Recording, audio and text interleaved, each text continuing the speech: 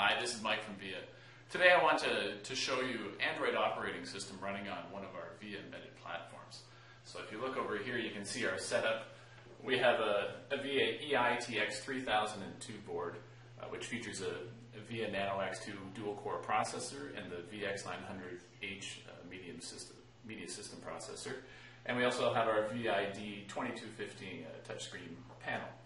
And as you can see, we have multiple USB devices connected. So if you look at the screen, you can see that we have Android operating system running. You have your option for a browser, and it's touchscreen you can scroll across. With the VX900H and the Nano X2 x86 processor, it offers you a richer, more flexible operating system to run all your applications. So one of the great advantages of running Android operating system on an x86 platform is, as you can see, you get a much richer I/O capability and flexibility. There's multiple USB device or ports and all your connections. And also with an x86 processor, you have much stronger computing power.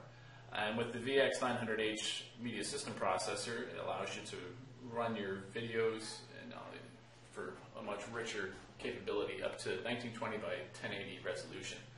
So you see here, I'm going to click on our video files. As you can see, it can play H.264, MPEG-4, MPEG-2, amongst others. So let's just see what a video looks like running on our Android system.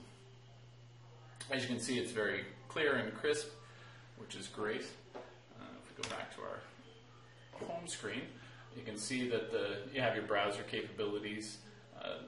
You can also play songs, and we'll listen to it.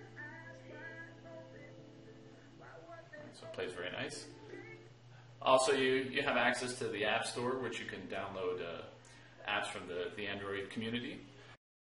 All right, another feature we've built into the Android operating system here is our Smart ETK, which is an embedded toolkit, which allows you to control external devices hooked up through USB ports. So if we click on here, you can see the interface. I can enable the devices, and as you see, we have a fan and an LED light, which I can turn on here. Turn them off. And so that helps you control the environment. So by offering Android on our x86 embedded platform systems, we offer greater flexibility, and of course Android's a more cost-effective solution for embedded applications, and it's great for many different applications such as in-flight entertainment systems and for kiosks.